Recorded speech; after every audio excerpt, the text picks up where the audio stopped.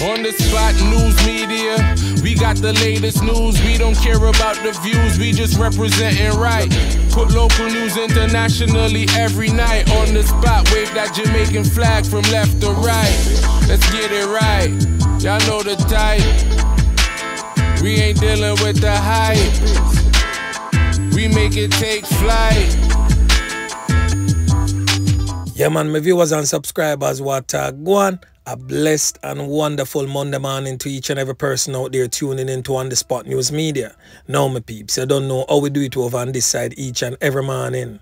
We have to give thanks and praise to the Most High Creator for the preservation of life, because life is indeed the greatest. So in the morning, my peeps, I have a few stories to share with you, the regular members of Chan Public and also members of the diaspora. So please like the video, share the video, watch the entire vlog so you can get a full understanding and a better appreciation of everything we are going in Jamaica.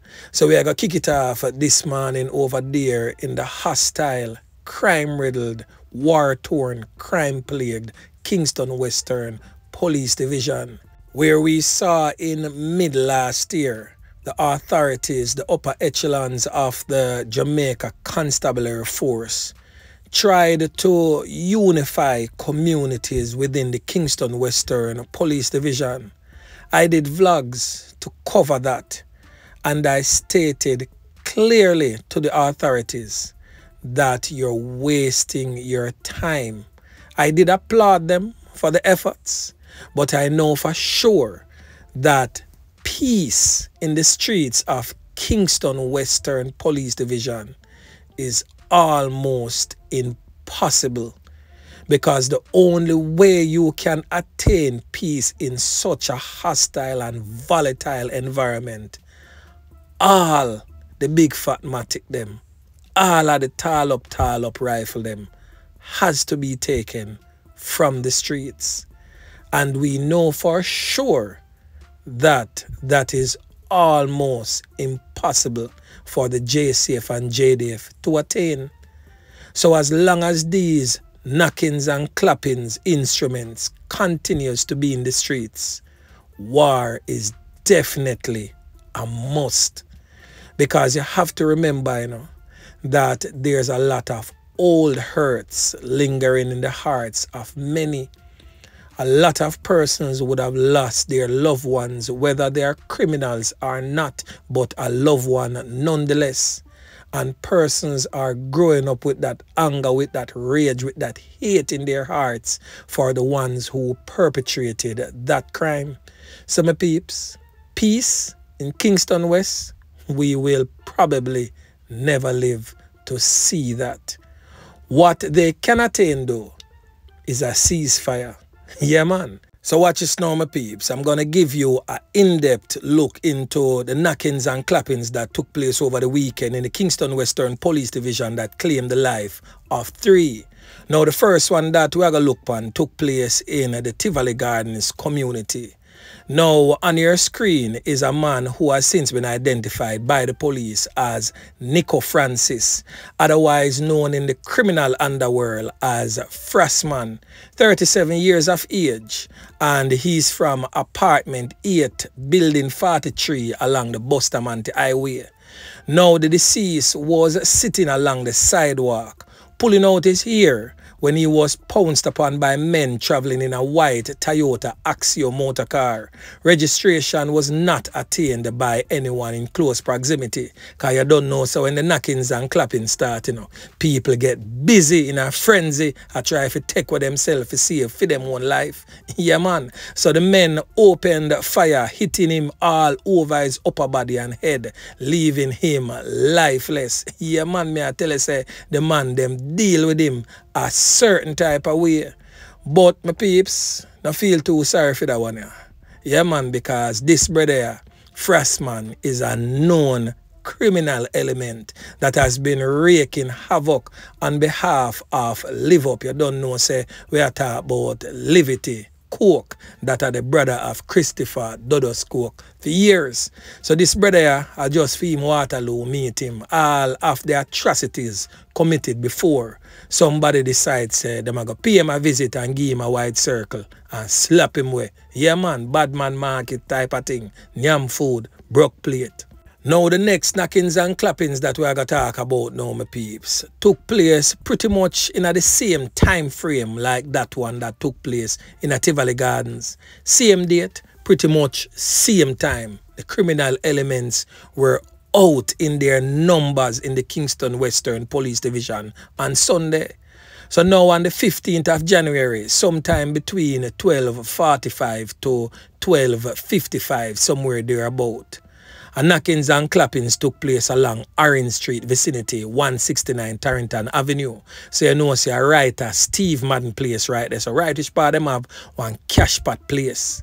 So the knockings and clappings took place, and the man that was on the receiving end of all of them candy is none other than this controversial figure, both Augustus Pennycook, but popularly known in the criminal underworld as Foota.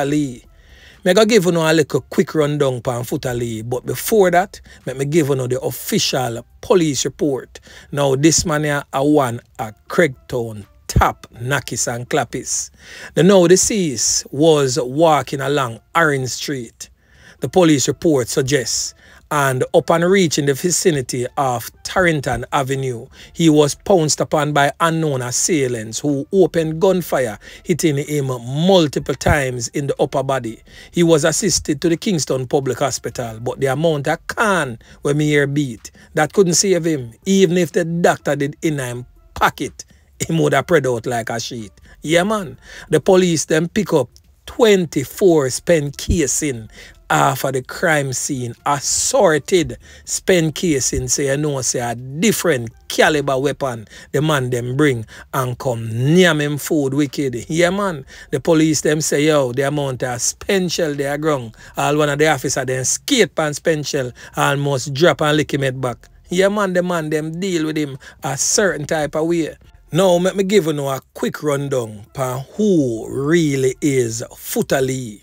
Now, for those who have been watching On The Spot News Media for a minute would definitely know that On The Spot News Media has covered extensively the wars in the Craigtown community and has covered both factions of that war extensively. Now, for those who have not yet watched those videos, go on YouTube, type in Craigtown and type in On The Spot News Media beside that.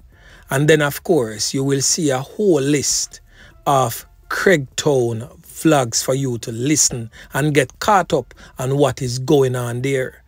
Now, Foota was a well-known criminal element from out of Craigtown. A real Nakis and Clappis. One of the man them that is definitely most feared, if not the most feared Nakis and Clappis that trod the streets of Craigtown. Now, Foota was aligned to the guest and bigger faction of the warring factions in Craigtown. Now, Foota is a man who dead as one of the top Nakis and Clappis from back in the days. Who remember back in the days when time Craigtown and Benbow used to war? Foota was the man with up on the front line and knock it and clap it right at Penn and Bryan Street. That's so yeah, man, dangerous youth back in him time. But for some reason, Foota did kinda step back a little bit and give the young Nakis and Clappis them a run. And you never really hear nothing much but Foota too tough. But Foota nonetheless is still one of the most feared because he's a man who go anywhere, anytime. And people ever say, oh, Foota loves stray so and go all about. But guess what? Because of the fear factor of Foota, when a man see him a step, even when time him not step, if he go do no damage, if he go do no dirt, man lift up because what? A Foota make a step through. So no man not take no farmer check at all. So what really go on now is that Foota go buy cash pot because a man love cash pot. And it's like the man them give him a wide circle and say, yo, we have to get rid of that one here if we need to take full control of Craigtown. So basically, my peeps, I said all of that to say this, that the streets basically I say is the Rick Dick faction put out the hit on Foota and name him food broke the plate a bad man market because Foota was the top knockers and clappers, as me say, for guess and him father bigger. So right now, me know say them who is among you, the diaspora in a New York City, them belly supposed to cramp them anywhere them there because that man there are one of them real loyal top knockers and clappers. Now, them have to go bury him. Yeah man, me I tell you, I just saw the badness set more time. Dirt settings. Foota, are you that? Anyway, my peeps, make we continue. Now, still in the Kingston Western Police Division, my peeps, another knockings and clappings go on again. Literally just a few hours after them two day go on. The man them deal with the 15th of January like a Friday 13th. Then deal with it a certain type of way. Yeah man, me I tell you. Now, this one took place approximately 4:35 p.m. in a Tarrington Park. So for those who don't know which part Tarrington Park there, going up Sliping Road right there, so just after you pass the famous clinic, that community that the right side of the clinic, as a pass clinic front gate, the next left turn if you're going in the vicinity across road way there, so is Tarrington Park. So right over there, so knockings and clappings go on. But me I gotta give you know how the knockings and clappings get to take place and why. But I'm giving you the official police report as it relates to that knockings and clappings first.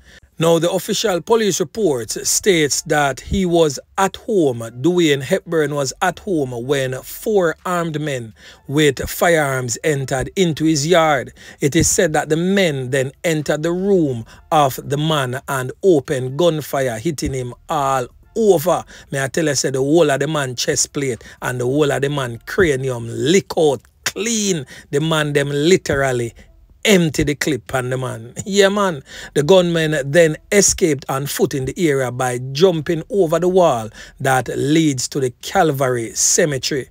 The man who end up get all of them kind was rushed to the Kingston Public Hospital, and it seems as if that man Dwayne Hepburn literally has the Almighty Creator on his side, but not just on his side, literally in his top pocket. Because after all of them can, they were beat at 13. Spenchel squadded them pick up off of the scene and him get couple out of that. Well, he still managed to be among the land of the living in what appears to be very serious and critical condition, but still among the land of the living nonetheless. Yeah man. Now that man, Dwayne Hepburn, was not the intended target, but his girlfriend was the intended target. Now the other day I covered a vlog about a man that was recently released from prison known as Macarai, where the man them dash over Benbow Street. Now, Macarai's sister was the intended target of that knockings and clappings. But she see the movements and take away herself. But the man where she dealt with never so fortunate. So them couldn't catch Quaco. So them just deal with the shot a certain type of way. So I saw Dwayne Hepburn get all of them can there and literally almost get sent home to Shottai country land. So lucky for the sister, she escaped unharmed. Now, anyway she there, I'm pretty sure that she is living in fear. So when I see how the garrison run, when I see the garrison is not no plaything, because some youths out there now, them feels that the streets are somewhere decent if them want to run going on. The streets is not no joke business, youth and youth. You have to know what you do when time you approach the streets. A whole heap of youth out there now, whether them are knockers and clappers or them are just a regular member of Jan Public, just a dying for step out in the streets and not knowing that in the streets is not no joke business. Whole heap of youth me know go make a step for the first time. Yeah man, well strap up and feel say my God Almighty because him have the big iron pipe on him belly. So him feel like say him can take on the world. and no make it back. The first step him no make it back. A whole heap of youth me know will step out there in the streets as a regular member of John Public and get ClapWeh the first night him decide say him a go one party with him friend them. Whole heap of girl me know the first time them step out there in the street and go spread out in front of a man, a belly she catch out in the streets, a serious business. Youths and youths, take on a time whilst you not traverse these streets because they all dirty kind of boy them. Always out there, a lurks. A word to the wise, is always sufficient. It's just sad that some of us definitely not wise enough. Yeah, man. So anyway, my peeps, remember to like, share, subscribe to the channel. Stay tuned to On The Spot News Media as I continue to bring you fresh news and updates in subsequent newscast. On The Spot News Media. Yeah, man.